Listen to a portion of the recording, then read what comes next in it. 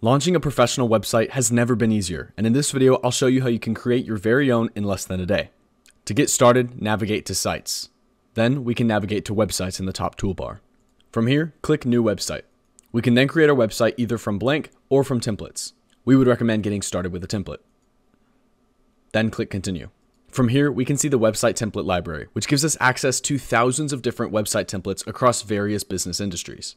You can filter the types of templates you want to see by navigating the categories on the left-hand side. You can also further filter your templates by selecting types and tags.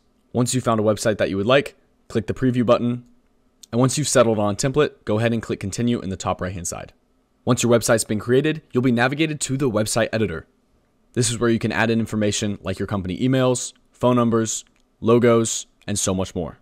Each template is unique and contains various amount of text, images, and functionality that would most likely suit this type of business.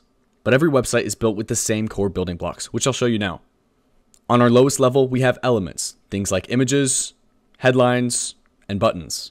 You can customize these elements by selecting the element and then adjusting its characteristics on the right-hand side in this toolbar.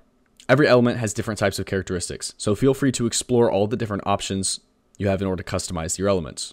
If you don't see an element in the template that suits your needs, feel free to add in new elements by clicking the plus icon on the left-hand side, and then selecting an element from the various elements that we have available. To add in a new element, simply select your element and drag and drop it onto your website. One level up from elements like images, text, and buttons are rows. These contain all of our elements.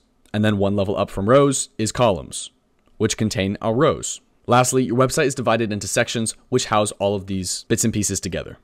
You can add in any one of these parts via the menu on the left-hand side, where you can add in everything from sections, rows, and elements. When you're satisfied with your website, click Save, and then we'll click back to exit out of our website editor. Our next step is to add a domain so we can set our website live. We can do this by navigating to Settings and then clicking Add/Edit Domains. From here, we can select Connect a Domain in the top right-hand side, input our domain, click Continue, and then click Continue once more. From here, the system will find our domain in order to give us our next steps to set up our domain.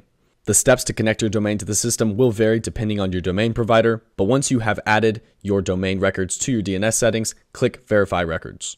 Now that your domain's selected, navigate back to Settings and select your domain. Then click Save at the bottom of your screen and you'll be good to go. And just like that, you've launched your very own professional website in less than a day. We encourage you to make further adjustments like adding in new pages, improving your SEO, and customizing your website to suit your business needs.